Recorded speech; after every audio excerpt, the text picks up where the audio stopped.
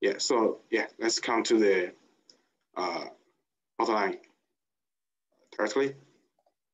So first, I will briefly introduce the background about protein structure prediction based on sequences, and also protein content map prediction, which is reduced representation of protein structure. And next, I will introduce the concept of coevolution and the recent progress in this field. A deep learning based method that using the feature of covariance between two positions of the multiple sequence alignment data. After that, the inverse of the convergence matrix, precision matrix will be introduced, which also can be interpreted as the Gaussian approximation of the post model.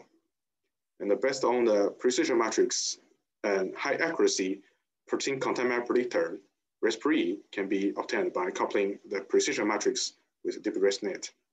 And an extension of ResPRE and some applications that are built on it will also be briefly introduced. Finally, we will have a summary of the ResPRE method. So let's first have some background about the protein structure prediction. So the purpose of protein structure prediction is to infer the three-dimensional structure from its amino acid sequence. So the task is actually more and more emergency because there is a wider gap between the sequence and the determined structures. So actually determining the protein structure is usually quite expensive. It should be more than like $250,000 per sequence. But for a protein sequence, it is actually around $100. Because of that, the accumulation of sequence is certainly faster than the protein structures. So actually in 2010, the gap is around 200 times, but now it's over 1,000 times. So sequence-based protein structure prediction should be help to narrow the gap between the sequence and the structures. So to summary, the input of the protein structure prediction is the sequence, and the output of the method or the algorithm is a protein structure. And each atom is represented by the coordinates in three-dimensional space, just like this in a PDB format.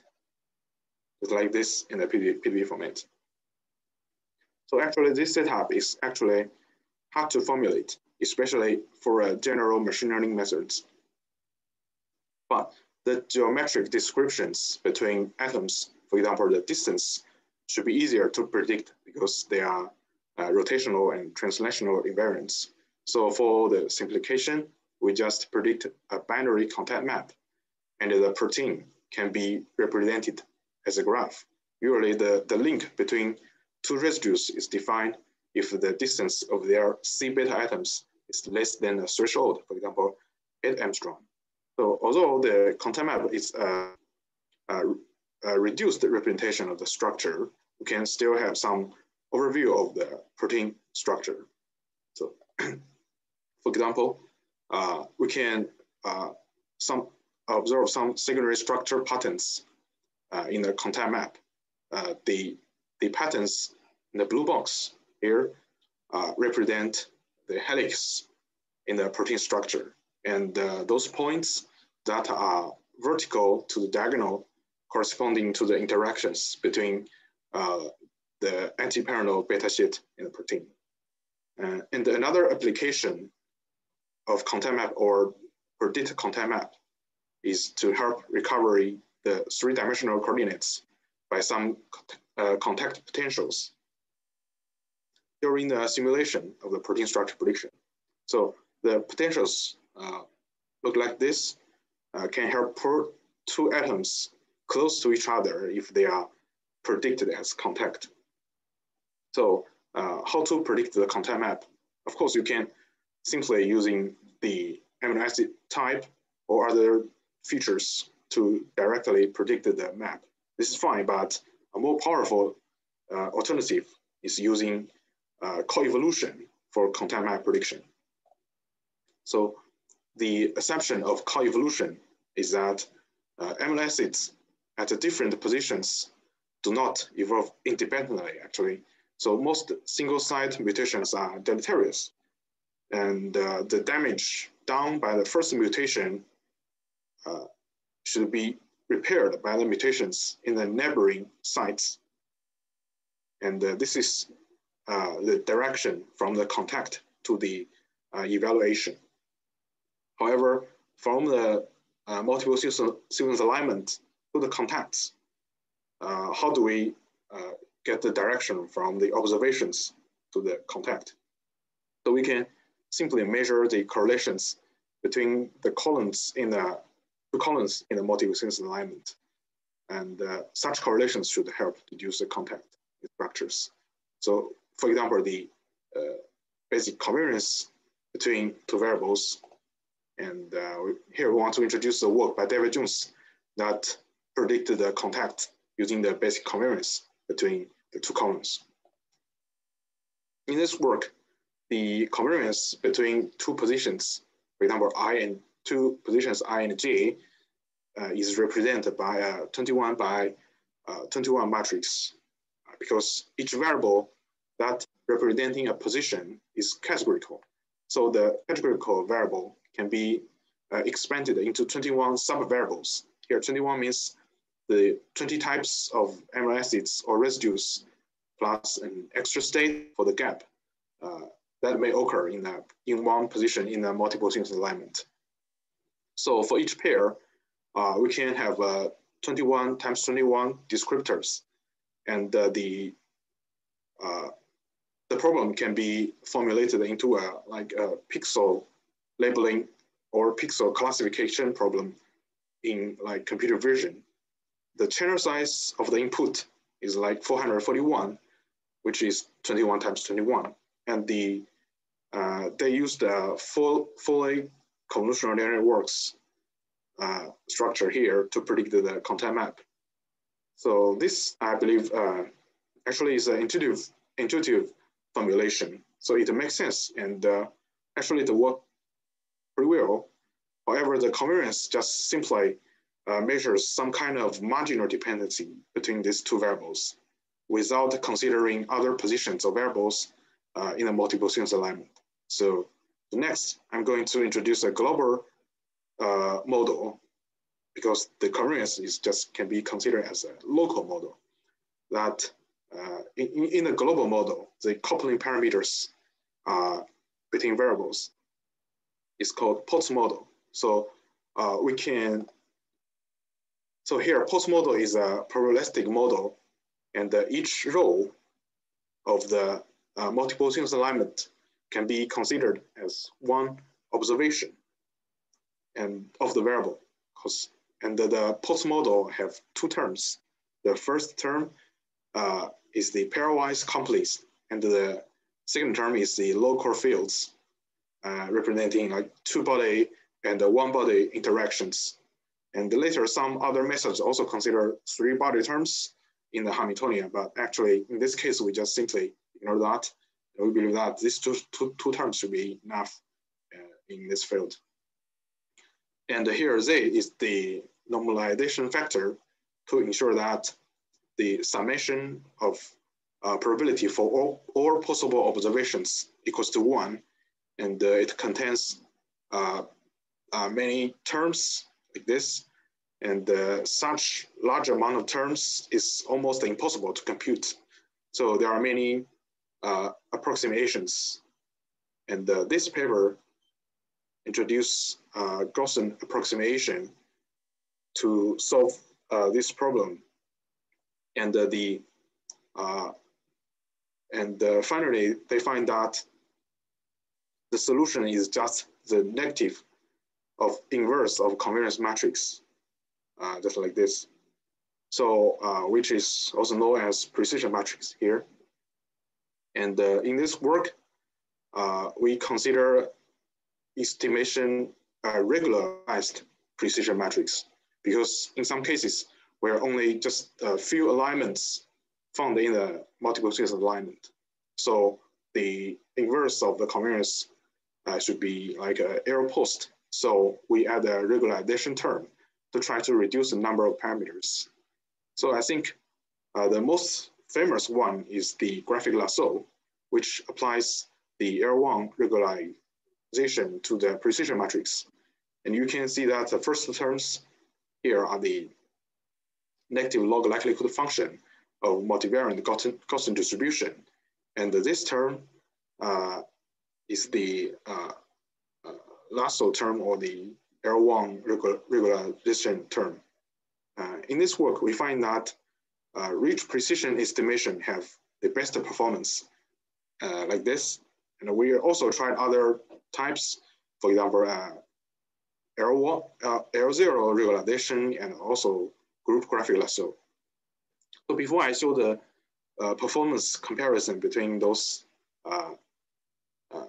precision matrix estimation, the evaluation, our first have a brief introduction of the evaluation index being used in this area.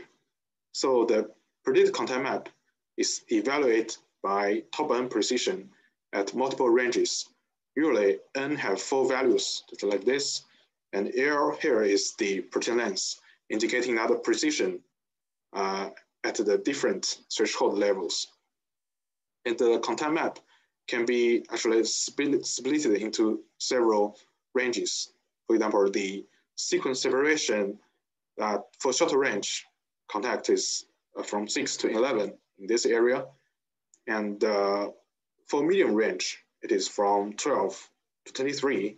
And if the sequence separation of contacts is over 24, then they are considered as long range contacts. So actually the long range contacts has more, it is more important and determines the overall topology structure. So it is mostly used. And now we show the performance of different kinds of precision matrix estimation. The contact is directly predicted from the precision matrix here. The precision matrix has the shape of 21 times L by 21 times L. And each submatrix with the shape of 21 by 21 can be used by a post process, which is a norm of the submatrix. And the norm can be considered as the predicted content map. And yeah, so the long range top n precision shows actually that the rich precision matrix have a better performance for such dataset. And here, L1 and the cyclof have the same loss function, but different implementation. And cyclof is implemented in graphic lasso, and L1 is implemented by ourselves with ADMM strategy or optimization protocol. So, and also the rich precision matrix estimation has a closed form solution, so it can be very fast.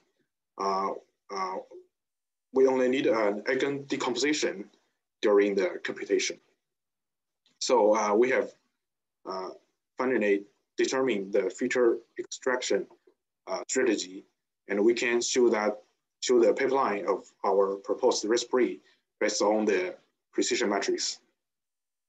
So actually the biggest difference between ResPRE and the previous work, DeepCoff, is that a matrix inversion is added here. And we also replace the previous convolutional neural networks with ResNet as a backbone structure of ResPRE. It's like this. And first, the comparison between the covariance feature and the precision matrix feature is shown here. And here, solid lines are the validation precision during the training epochs, and the dashed lines are for the covariance feature. And we can observe actually a significant gap between two lines. And the p-values are shown in the left table. Actually, the improvements is brought by the precision matrix is quite obvious and significant. So we can have the conclusion that the performance can be boosted up by simply apply a matrix inversion operation. And here we show the performance of ResPRE compared with other state-of-the-art methods. Now, ResPRE is also proven to be comparable with state-of-the-art method in CASP12. And here, DCMB and CyCoV here are unsupervised models. They just directly infer the contacts from the multiple sequence alignment without the supervised training. So it is reasonable that they have a relatively lower precision. And here, DeepCoV is the method based on the covariance matrix, but slightly worse, have a slightly worse compared with other state-of-the-art methods. But if we just using the inverse of the covariance matrix feature, the precision matrix feature, we can have the ResPRE can achieve the higher precision than other methods with just one feature itself. So here we also show two examples to show the predictive power of ResPRE. The first one only have 3 aligned sequence in a multiple sequence alignment, which means only 3 samples was used to estimate the precision matrix. And there are 200 variables in the system, which means the parameter size is 200 times 21 by 200 times 21. And I believe that the precision matrix should be just near random. And we can see that the direct prediction using precision matrix produce 0 2 positives among top 40 predictions. And but ResPRE can still have a top error divided 5 precision of 50%, which is far better than other methods. And this example highlight the power of a supervised model and the ResNet structure that is used by ResPRE. The second example, we can see that the result of ResPRE have more like even distribution across a sequence. And the diverse contact should help recovery a better protein structure model. Actually, ResPRE has already been successfully applied in many tasks, especially some structure prediction methods in CASP13. And here, CASP stands for critical assessment of protein structure prediction. And it is held every 2 years. The structure is blind to everyone when they do the prediction or the modeling. So the experimental groups were trying to solve the structure and at the same time, and the performance of the computational solvers or groups will be evaluated after the solved structure is released. So there are many tasks or categories in the CASP competition. For example, the protein structure topology prediction in the form of atomic coordinates. And the contact map prediction is also one of the official tasks of CASP. And the estimation of model accuracies tries to assign predicted quality score to those predicted structures or models from the server groups. So ResPRE did not directly participate in CASP13, but those methods using ResPRE or extending ResPRE participate in the protein topology prediction and the first task, and also the residue contact prediction task. Yeah, I'm sorry, this is Marcy real quickly. There's a question that was put into the chat box. I can read it to you if you'd like. It's for benchmarking data sets, were these limited to proteins with known structures like case study protein? And are there predictions related to contacts mediated by disordered regions of proteins that wouldn't be captured by most structural experimental approaches? I'm sorry, but I need to check that. Yeah, do you want me to, can you see the chat or do you want me to read it to you again? I don't know whether I can take that. I can read it to you again if you want. It's sort of two parts. The first part is for benchmarking data sets. Were these limited to proteins with known structures like case study protein? Yeah, of course they have known structures, but during the prediction, we do not know the structure. We only have the sequence or the multiple sequence alignment. Okay, and then the second part is, and are there predictions related to contacts mediated by disordered regions of proteins that wouldn't be captured by most structural experimental approaches? But we actually that is possible because the disordered regions may have like very different patterns, and there could be some noise for the prediction, but we did not systematically evaluate the specific type. Great, thank you. That's everything in the chat right now, and they said great, thanks. Yeah, thank you. So yeah, so this is the pipeline of downlab servers in CASP13, and the ResPRE provides some contact information for protein structure prediction or simulation programs like CITESR or CQuark in CASP13, as shown in the left finger, and the right finger shows the ranking of the prediction structure of protein structure prediction track in CASP13. So where the first course is the AlphaFold, and the Zhang group that used the ResPRE also had a quite good ranking in this competition. Another work, which is an extension of ResPRE, also called ResPRE, participates in the official contact map track in CASP13. It is called ResPRE because it resembles three co-evolution analyzed features. The first two are the precision matrix feature and the covariance matrix feature that have been mentioned before. And the third one is called the residual likelihood maximized of Potts model. It is actually another approximation of Potts model similar to the precision matrix. And this approximation is that it's representing the probability of the sequence by the product of individual positional probabilities. So in such case, the partition function for each position only have like 21 terms. And it is very easy to compute 21 terms in the partition function. And the PRM matrix, the PRM approximation can be considered as a set of multinomial logistic regression tasks. And each of those features will go through ResNet and then concatenated together and then feed it to another ResNet of like, and each of the ResNet has like 24 resi blocks. And finally, we can have the contact map or the contact probability map as a final result.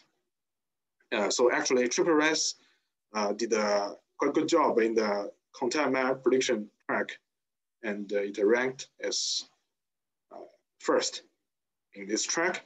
But however, AlphaFold didn't participate in this task. So next, I want to briefly compare our pipeline, our ResPRE pipeline with AlphaFold pipeline. So the basic formula is actually quite similar. The formula is just coupling the co-evolutionary features with ResNet. And the main difference is that in ResPRE, we have like 3 co-evolutionary features, but in AlphaFold, they only consider one PRM feature that also used by ResPRE as a main feature, and then feed it to the ResNet of AlphaFold. And also we have a pipeline to generate more multiple sequence alignments from metagenome databases. And of course, that work is mainly done by Chen Zhang and Wei Zhen. So, but the advantage of AlphaFold, I believe, is that they have extremely deep learning or deep neural networks with like 220 residue blocks, but we only have like 48 residue blocks from the beginning to the prediction. And another thing is that they have a training set with 35,000 proteins. But at that time, we did not realize the importance of data. And we only have like 7,000 training protein sequences. And after the competition, we simply retrain our model with more data. And we find that our model should be comparable with AlphaFold, actually, the deep learning part of AlphaFold. And here I list several question. Yeah, please. Yeah, so that was CASP13. Yes. How many proteins did they use in CASP14? Do we know? In CASP14, we have like 25,000. And AlphaFold too? AlphaFold has like 200,000. Yeah. 10 times. Yes, okay. Yeah, but yeah, and we believe that the data is very important. So we want to examine that. Thank you. Yeah, and here I list several tools that use content map predicted by ResPRE. And here Lomits and the C-Threader are the threading programs by Dr. Wei Zhen, and using content map alignments to find the long distinct structure templates. CITESR and CQuark uses ResPRE to predict the contacts as extra restraints or energy potentials to guide the protein folding simulations.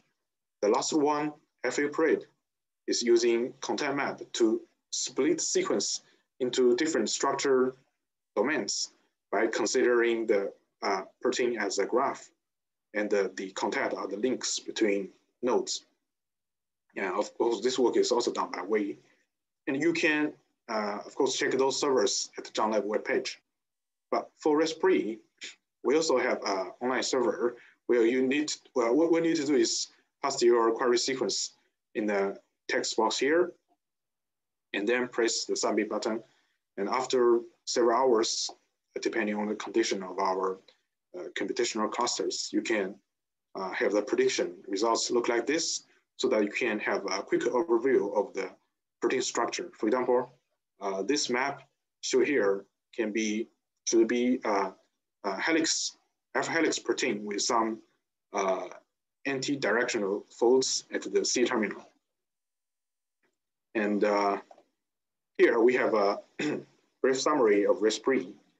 The first one is that the inverse of covariance matrix in this problem should have a better performance than the covariance matrix itself.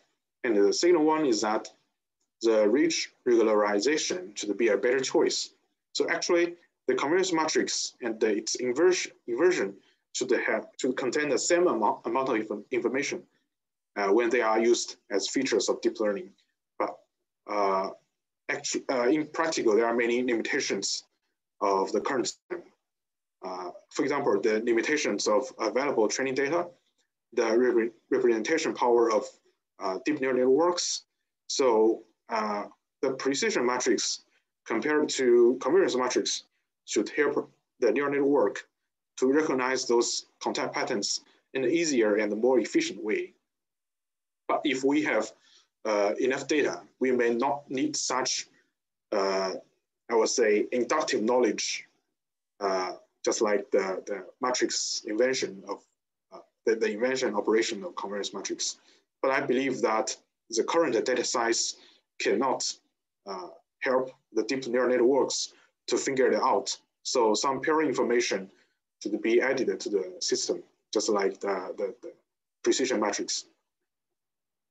You may also see some problems with the current pipeline for protein structure prediction. So the first is that the neural network and the protein folding is not connected. So errors during the folding cannot pass back to the neural network and update the parameters of neural networks. And another problem is that the loss function is marginal, actually. So multiple ranges of contacts, they share the same weight, but the contribution of them to the structure should be very different. So I think one possible solution to this problem is figuring out end-to-end structure of protein structure prediction, and which I think the AlphaFold, the most recent version of AlphaFold, should be one of those solutions. And finally, I would like to thank Dr. Chen-Xin Zhang and Wei for their very high quality multiple sequence alignments, which is the basement of the method. And other lab members, Eric, Xiaogen Zhou, and of course, Professor Yang Zhang for the very insightful discussion and the formula, and also some very interesting ideas. And I would like to give my special thanks to Hua Jieqian and Rong Xiaomi for their help to understanding the concept of pulse model and some inverse problems. And other materials that are used in the slides are also listed here. And I think that's it. Thank you. So any questions?